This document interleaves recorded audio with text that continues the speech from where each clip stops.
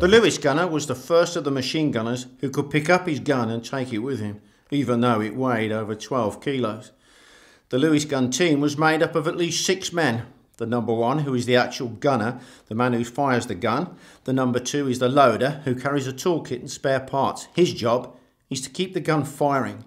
The other 14 members are ammunition carriers. It's their job to keep the gun supplied with ammunition. The number 1 and 2 had a pistol, while the others have their full kit, rifle, as well as 8 magazines each for the Lewis gun. Ammunition can be stockpiled in the trenches to enable the carriers to resupply and keep the Lewis gun firing. This team-based system means that the Lewis gunners are able to operate almost as independent units, acting both in defensive positions within a trench or in support of a raid on enemy trenches by giving covering fire from no man's land.